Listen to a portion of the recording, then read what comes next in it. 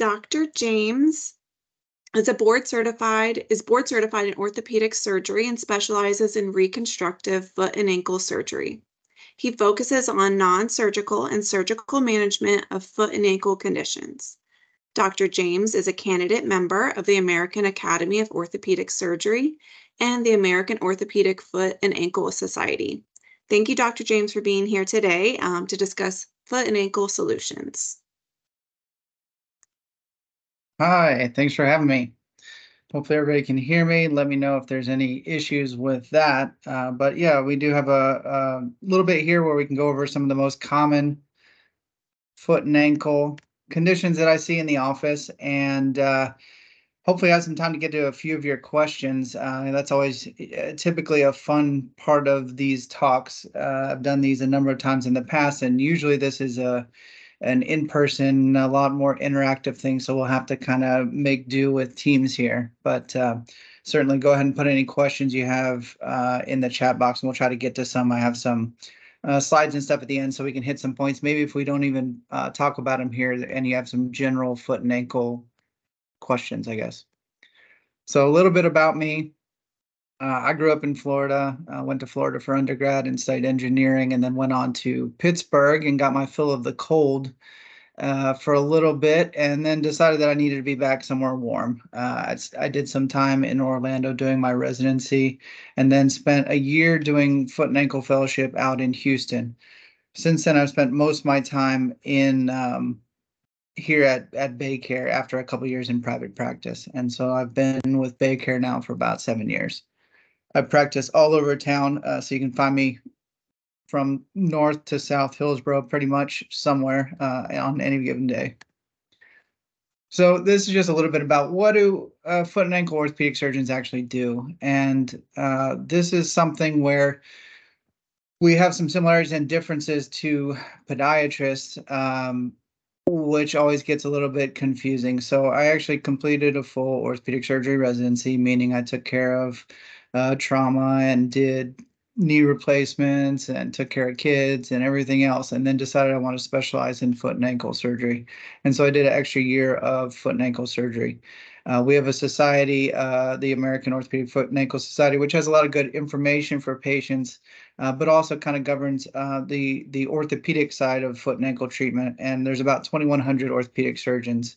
I think the similar Society for Podiatrists has about 20,000, if I'm correct. So we do a lot of this stuff that you would see, trauma and reconstructive type things for the foot and ankle, and then everybody kind of decides how much of the other stuff they do. I would say the dividing line for the most orthopedic surgeons for foot and ankle is we do a lot of the bone musculoskeletal stuff, and then leave things like management of toenails and diabetic foot wounds and things like that to the podiatrist for the most part. So today I want to hit a few things, and this the foot hygiene tips is what I like to start with, because if you have an attention span like mine, this way we get some things that are actually useful right at the start, and then you can kind of zone out until something strikes your fancy. We'll hit some of the most common things that I tend to see in the office: bunions, ankle sprains, heel pains in all of its various iterations, and then arthritis through the foot. So foot hygiene, I think, is important. And so when I'm talking about this, I'm talking about the different things we can do to kind of keep our foot health where we need to be. And this first one, you're going to hear it a number of times. Stretching is super, super important, and something that comes up a lot in the office. Strengthening of your foot and ankle is obviously important. And then making sure we have appropriate shoe wear and do foot checks if need be. So this calf stretch here is something that I'm demonstrating to patients 15 times a day or more. This runner stretch where we have the back leg straight, the heel flat on the ground, and we lean into it and feel that stretch high up in the calf muscle is super important. This is something that tends to be very tight for a lot of people and drives a lot of the problems that we tend to see. When I'm having people stretch for helping to improve their function through the foot and ankle, I do like them to stretch for about 3 minutes per leg and do this a few times a day to really give that muscle a prolonged stretch. Strengthening of the foot, we have many muscles in our foot, all of which that tend to get weak when we're wearing shoes all the time. And so purposefully doing some strengthening stuff for the foot can be very useful. And we have a number of different ways that we'll do this. This one where you're trying to pick up a washcloth or a dirty sock on the floor or something is really nice because it helps you strengthen the most important little muscles in the foot that don't otherwise get strengthened. As far as shoe wear, we talk about this a lot in the office, and we want to have shoes that fit well. I think this goes in a few different directions. One is we all want to be fashionable. We want to do the shoes that make us look good. The narrow toe box shoes can tend to be problematic, and we'll see a few examples of that later on. I don't tell people not to wear them, but I say use them judiciously. As far as also trying on shoes, if you're going to go buy new shoes, go towards the end of the day. Our feet all tend to swell through the course of the day. And if we're buying our shoes in the morning, then they may not fit by the end of the day. There are a few different characteristics of some shoes that have come out that can be useful in certain situations. A particularly rigid shoe can be helpful in settings such as flat foot. The rocker bottom shoe, which was initially popularized with the Skechers Shape Ups and now is more popular with the Hokas, is quite nice for certain issues where we need to offload the forefoot some. And then shoe designs can be for a pronated foot or a supinated foot, or we would use varus and valgus foot as the words for that. But the running shoe stores tend to be very good at helping you find a shoe that's useful and most effective for your foot shape. And then I think this one applies more to patients with diabetes or other causes for neuropathy. I would recommend that people check their foot daily or multiple times a day to make sure you're not getting skin breakdown or ulcerations or anything so that we can catch problems before they become a bigger problem. So let's move into some specific problems that we tend to see with the foot and ankle. And the first one that we see a lot is bunions and hammer toes. Then we'll move through ankle sprains, heel pain, and arthritis. So bunions are a super common problem. We do tend to see this much more significantly in women than men, almost 9-to-1 ratio. And that's likely a combination of shoe wear and to a lesser extent genetics. But we do have some familial component to bunions that we've seen. This is interesting in that if you go to countries that don't tend to wear closed-toed shoes, their rate of bunions is much lower than what we see here in the US. This is not truly a bump that grows on the toe. It really is the bone shifting out of position and rotating a bit. And if you look down on the x-rays on the bottom, you can see the big toe is actually angled in at that apex of the deformity. And so this is a problem that's created by muscular and bony imbalance and actual shifting of the bones. And as such, if we're going to correct that, we do have to correct the bony shape. More often than not, I am talking to people about their bunions, and I recommend non-operative things. A bunion is not something that we prophylactically fix or try to surgically address unless it's causing significant pain. And much of the time, with using a wider toe box shoe or having the shoe stretched a little bit in the area of prominence, we can improve discomfort.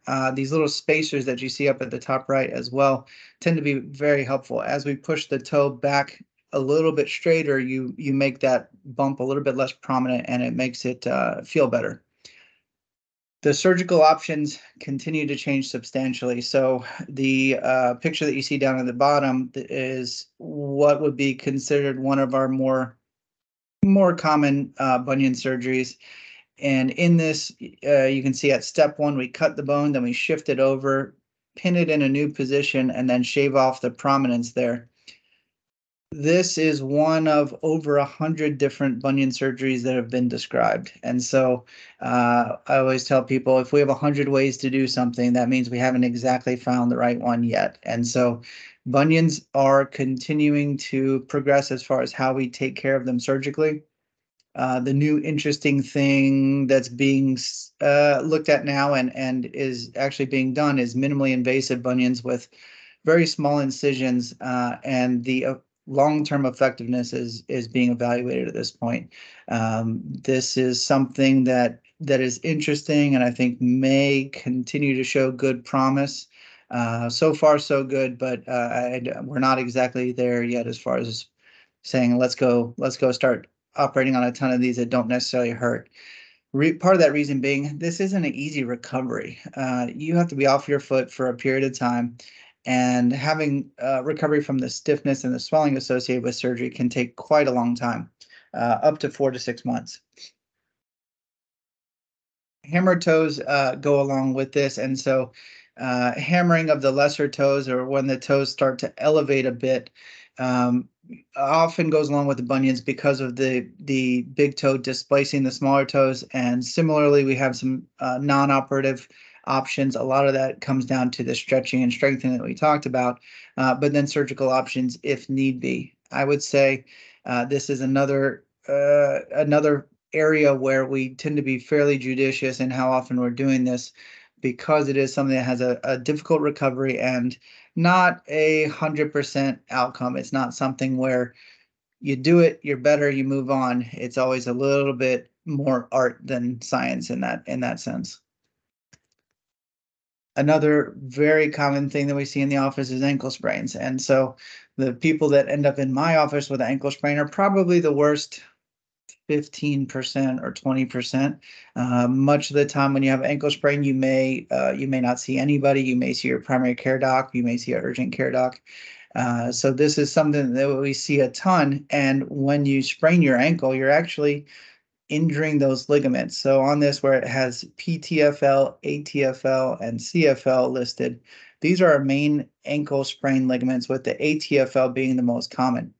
When you roll your foot and ankle, you either stretch, partially tear, or completely tear these ligaments. And the amount of treatment that we have to do for this is dependent on how bad you injure those ligaments. Super common to get a big egg over there. So that's pretty typical to see a substantial amount of swelling with a decent ankle sprain. Much of the time you can put weight on this. It depends on the severity of it. In the most significant cases, it's very hard to bear weight on it. And those are the ones that I would say I tend to see in the office most. We do note that some people are more likely to get ankle sprains. If you have a higher arched foot, you're actually a little bit more likely to get an ankle sprain because you're already a lot closer to that position of rolling it as opposed to the person with a flat foot. When we are evaluating ankle sprains, one of the first things we typically do is get an x-ray for this. We want to look to see that you didn't actually break your ankle over there. The fibula, or that bone that's right in through here, can be broken there, or you can pull a little flake of bone off down where the ligament connects. And we want to know that when we see it. We don't routinely get MRIs for these. We can tell most of what we need to know with the clinical examination and with how the ankle actually is acting. And MRI isn't super useful in the short term. Where we use MRI for this is if you're not improving as we would expect over the first few months after a significant ankle sprain, then sometimes we'll use MRI not so much to look at these ligaments, but to look for other injuries such as cartilage injuries to the bones at the ankle. Much of the time, we are going to immobilize you for the more significant ankle sprains. That can be a lace-up brace or one of the braces that you get at the drugstore, or it could be more substantial like this boot you see up in the top middle there. If you're not able to put weight on it, I would say I would tend to lean towards putting you in a boot. It protects you a little bit better and it lets it start to heal up where it needs to be. Our goal with this is to get the ligaments to scar in the position that we want to, so that we don't have chronic instability at the ankle. Most of the time, our immobilization is 2 to 3 weeks, usually not much longer than that. And then we start doing the rehab part of this. I would say the rehab is the biggest thing. We've seen and done a number of studies looking at different bracing, different techniques for getting people over ankle sprains. And the most important thing that we have is the rehab, and particularly this rebuilding proprioception. So proprioception is a word for that complex interplay that's happening between your brain and your ankle to keep you upright. Proprioceptive training and rehabilitation is the only thing that's ever been proven to be protective against your next ankle sprain. And so that's something that we often will send people to physical therapy for the more significant ankle sprains. Surgery is pretty darn rare for ankle sprains. The ligament does a pretty good job of scarring in, and our surgery is generally reserved for people that have multiple ankle sprains or chronic instability at the ankle. The next most common, or probably the most common thing we see in the office, is some version of heel pain. This can be pain at the bottom of your foot. This can be pain at the back of your foot. And this is just a huge problem and a huge thing that keeps people from doing what they want to. We see this in walkers. We see it in runners. We see it in athletes. We see it in people that stand. Pretty much we see it in everybody. And the main reason for developing this pain is over tightness of the calf muscles. And so this goes back to that first point of calf stretching being super important. And this is that discussion that we have a whole lot. So plantar fasciitis is what we call the pain when you have it at the bottom of your heel. This is a sharp pain, a stabbing pain, a searing pain, a ice pick pain. I hear all sorts of very interesting descriptions for how terrible this is in the bottom of the foot. And so this is a overuse or stretching type injury to the plantar fascia, which is that tight band that you can feel on the bottom of your foot. You can see on this picture, it looks like a pulley from the toes all the way along the bottom of the foot through the heel bone and up into your calf muscle. And this whole system does work as one long unit and one interconnected system. This is something that we almost exclusively treat non-surgically. Calf stretching being the most important. There's that guy stretching again. But we'll do other things to help symptomatically with the pain there. These little heel cups that you see or heel lifts tend to be useful. Rolling the foot gently on a frozen water bottle. Anti-inflammatories, occasionally the night splints that you see up in the top right, and then even more rarely putting you in a boot or something for a period of immobilization. Vast majority of the time, within a few weeks of starting the stretching, we can start to see some improvement. We don't expect for it to go away that quickly necessarily, depending on how long it's been going on, but we start to see some changes in either the severity level, how long it takes you to get going in the morning before it loosens up, or how far you can go before it starts to hurt you. Rarely are we doing more invasive things than this. Most common would be steroid shots. I'm pretty cautious in using steroid shots for this. So anytime we put a steroid in the body, particularly not inside a joint, we can weaken the tissues. So we see this with repetitive steroid injections into the area of plantar fascia. We can actually weaken that tissue and make it more apt to rupture. We're looking at some other things such as platelet-rich plasma, and I have a picture of that in a minute. This is a stimulation of the body to heal by taking your blood out and spinning it down and sending it back in to, or injecting it back into these spots to try to stimulate some additional healing. We've looked at some different things, shockwave therapy, which has some success in certain cases, but the most effective shockwave therapy was actually with the same shockwave machine they used to break up kidney stones. And that, when you're putting it on the foot where it already hurts, tends to be very painful. So it's hard to get a more powerful enough shockwave therapy without doing a complete nerve block, which is not super common for this. And then surgery is the most rare thing, and what is the most effective surgery is still up for debate. The classically described surgeries for plantar fasciitis involve cutting half to about a half of the width of the plantar fascia and just leaving a gap there to stimulate some level of healing.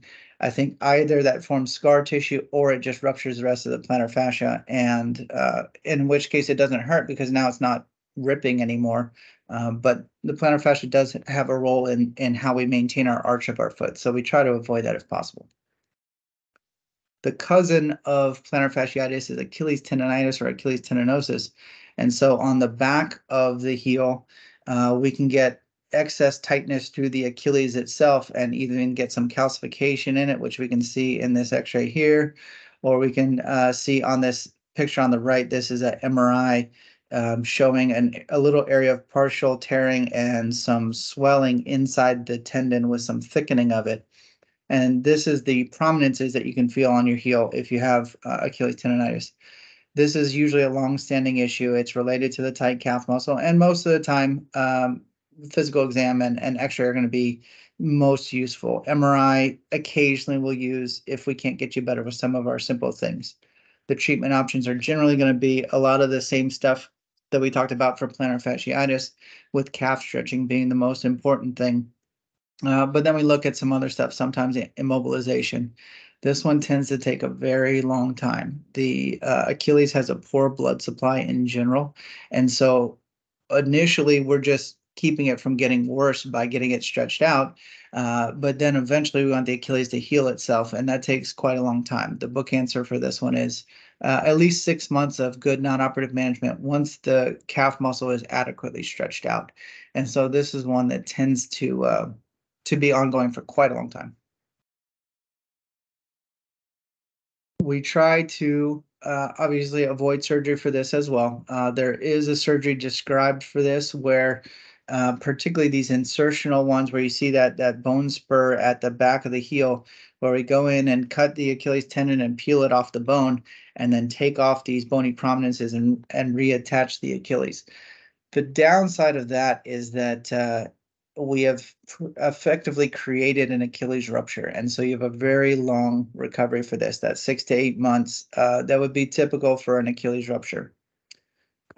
Here again, we talk about the PRP and the stem cells. This is what the PRP looks like when we're doing it. You actually aspirate some of your own blood, put it into a centrifuge, and we use the part of the blood that's primarily platelets and pro-inflammatory cytokines, or these signaling molecules, re-inject this into an area with chronic injury in an attempt to stimulate healing in that area. And so there's a lot of research being done on PRP and stem cells, which would go along in the same vein, and their usefulness and where they're most effective.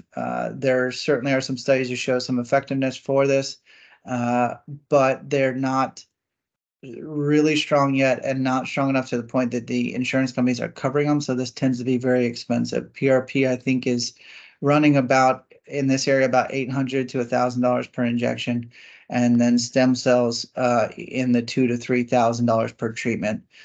So very expensive and not something that's extensively used or approved at this point. Arthritis is probably the next thing that walks in most commonly in my office. I see a lot of foot and ankle. I do see a lot of other joints and body parts as well. And so your knee arthritis, your shoulder arthritis, and all of these are similar. The foot and ankle arthritis is interesting because we don't see a ton of it from just day-to-day wear and tear. Most of the time with foot and ankle arthritis, we see it as a result of previous trauma.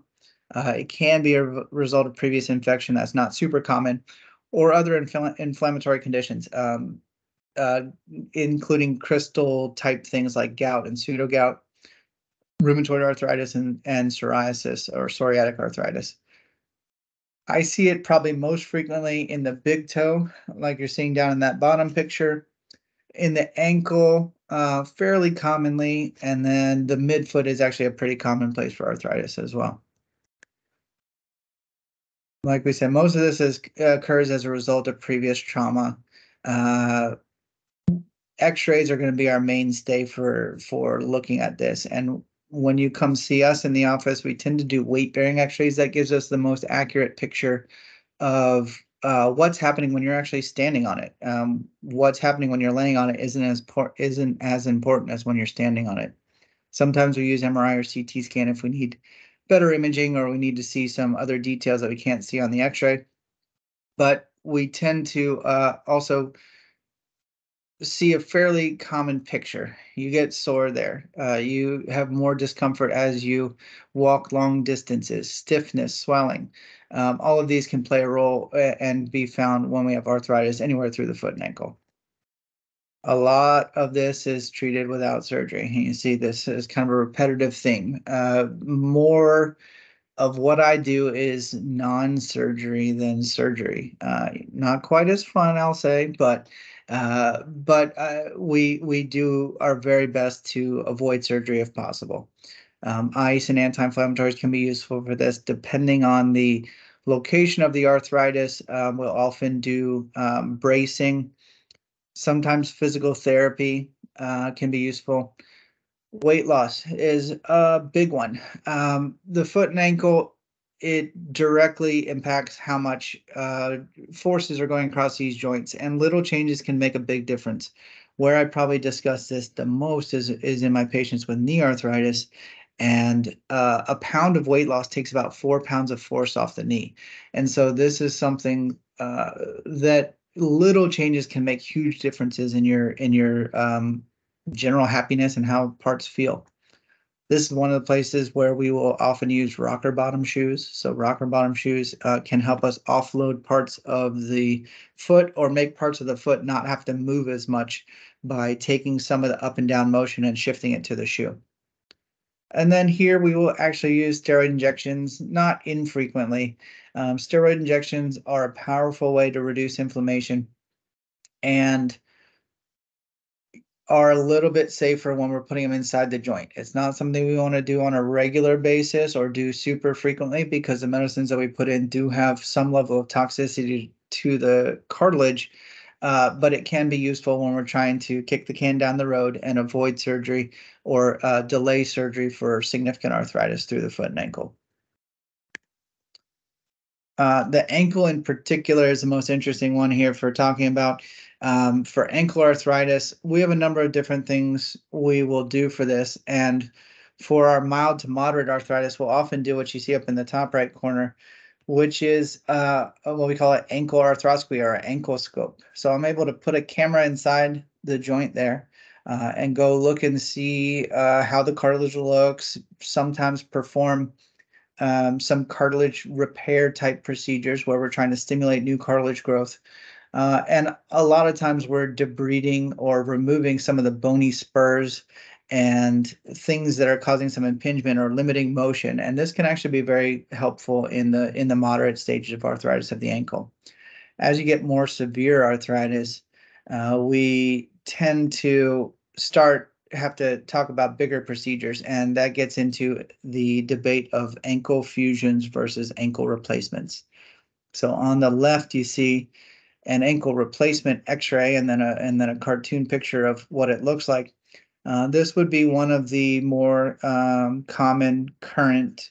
This one's getting to be a little bit older, but one of the more current ankle replacements. And in this, we're taking out the bone, we're taking out the cartilage, and we're putting metal components in there to replace that space to maintain motion at the ankle. The alternative to that would be doing an ankle fusion where we take out the cartilage and then put screws or plates across it to just stimulate healing and make it one solid joint there. And so in that setting, you're sacrificing what remains of motion, which is usually pretty limited at that stage, and getting rid of the motion in exchange for not having pain there. This is a debate that goes on at every foot and ankle meeting, which is better. And fusion has been the gold standard for a long time, and ankle replacements are getting better. They're a relatively new technology, and they haven't caught up to knee replacements and hip replacements as far as longevity or what we necessarily allow you to do after an ankle replacement. And so we have those discussions when the arthritis gets bad enough to start to be considering these things.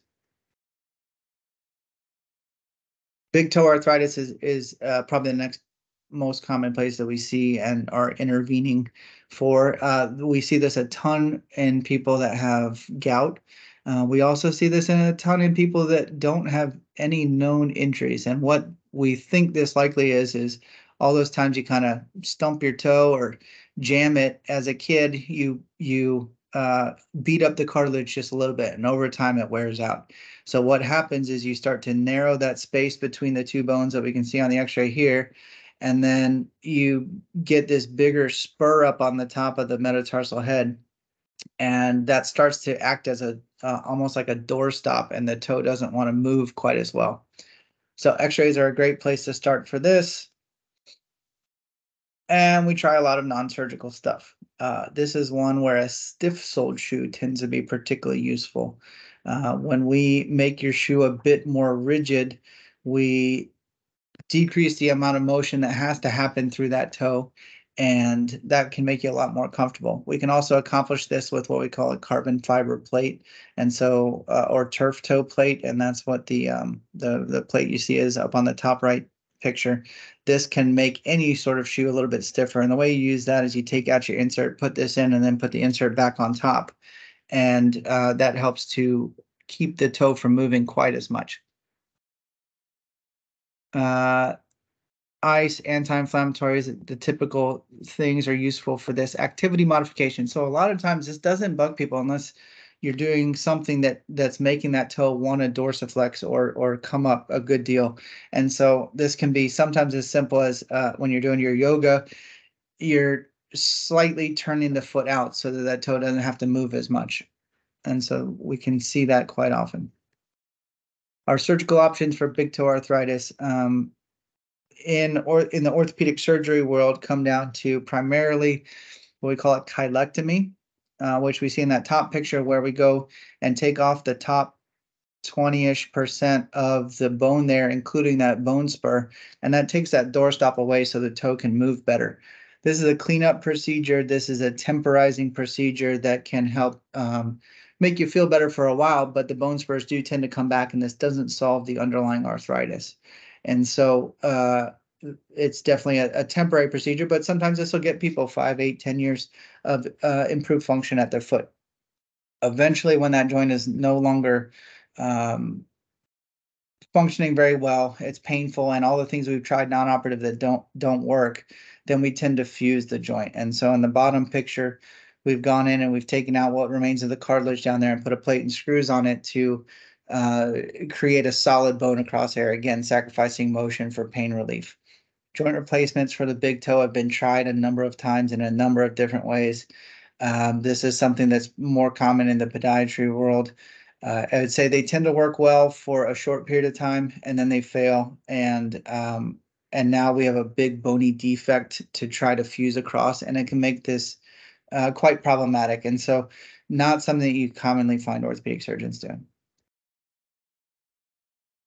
So that was a whirlwind tour of what I usually see in the office on a day-to-day basis. There's a lot of other things that exist out there, and many other flavors of how this works. There's great places to find some good information. And so across not only foot and ankle, but all orthopedic things, orthoinfo.aaos.org. That's the American Academy of Orthopedic Surgeons patient information website, has a bunch of great stuff. So from finding out something about your particular condition, or finding a rehab protocol, or some exercises that can be useful, tons of good information on there. And then the Academy or the AOFAS also has a foot specific patient education website, which is that second link right there, or come see me. You can find me all over town. I go to St. Joe's North up in Lutz. I go to St. Joe's South in Riverview, the main hospital on MLK, and I'm in South Tampa on Friday morning. So I'm all over town, and I'm happy to talk about these things and get you some answers to get you feeling better. So Thank I you. do have, oh, sorry, I do have, a number of pictures here that we can go through if there's any more specific questions, or general questions, or anything I said wasn't clear. Absolutely. Thank you. There are a decent amount of questions in the chat. So some of them may have answered, or maybe we can just remind everyone of. But the first one is, do you have any recommendations for running shoes? So I think the biggest recommendation for running shoes is make sure you have a good fitting. And so finding a good running shoe store that works with you is probably the best place. It's going to be very variable depending on foot shape and running style. So whether you're a forefoot strike, midfoot strike, hindfoot strike. I particularly like the New Balance stores tend to do a good job. I like Fit to Run in the International Mall. I send people there a good deal. And then there's some of the smaller running shoe stores, Running Center, and a number of other local ones um, where they put you a lot of times on a pressure plate to look and see how you actually load your foot. And some of them will even do a little mini gait analysis to make sure you're getting the shoe that's right for you. I think it kind of fluctuates as to what the most populars are. The Brooks, the Asics, more commonly the Hokas and the Ons are popular, but I think that's kind of a popularity contest. It's going to depend on your foot more than anything. Thank you. I know this came in a little earlier, but they're asking about sharp pain in the arch of the foot, and maybe a condition or a suggestion for arch of the foot or heel. I guess maybe you talked a Yeah, little so bit about that. that would probably 90% of the time that's the plantar fasciitis. And so the calf stretching is probably the biggest starting point for that. And I always joke that that's going to be my retirement thing is going to be come up with some simple insert, simple gel insert or something, and then a video that goes along with it where I just sit with you and chat while we stretch your calf muscle, and that'll get you better. So you go around that line, a lot of people are asking for the exercises. So we will send out this PowerPoint that has a few of them, and then I know you have the websites here. Yeah, Is so that where you? there's an ankle conditioning one on the Ortho Info website that I use a ton. That would probably be a great starting point for that. Let's see. What are some reasons someone would have to have an ankle surgery, and what type of surgery is performed for an ankle? So I that don't know. can be so most common ankle surgery I probably do is actually ankle fractures, which we didn't even talk about because that kind of fits more into the trauma realm. So probably the most common ankle surgery I do is ankle fractures, then then into probably the ankle scopes where we're cleaning up arthritis, and then less commonly would be ankle fusions and ligament reconstructions and the such. Are there any, let's see, what do you recommend for people with flat feet? Any kind of shoe or stretches or anything specific for people with flat feet? Flat foot is interesting. Flat foot is there's two flavors. So there's the flat foot that you've had all your life. You know, one where you heard that your parents had you in special shoes and orthotics and stuff as a kid. And so the flat foot that you've had all your life is what we consider to be a physiologic flat foot. That's a familial thing. It's your normal foot shape. And as long as it's not painful or it's within the realm of not terrible, we can usually get that better with strengthening exercises and occasionally an orthotic or something like that. That's different from the flat foot that develops as an adult. So if you had a normal flat or a normal shaped foot all your life and then have developed a collapsing foot, then that's related to one of the tendons called the posterior tibial tendon being weakened over time. And that's one where we have to want to evaluate you, but kind of work down the strengthening of that tendon, maybe some bracing and whatnot. And that one sometimes is surgical in the most significant cases. So I think it kind of depends on what was the onset of that flat foot, whether it was a acute or more all of your life sort of situation. Someone's asking about recommendations for CMT disease. CMT is that's an interesting one. So it's a pretty rare neurologic condition where the foot becomes progressively higher arched over time.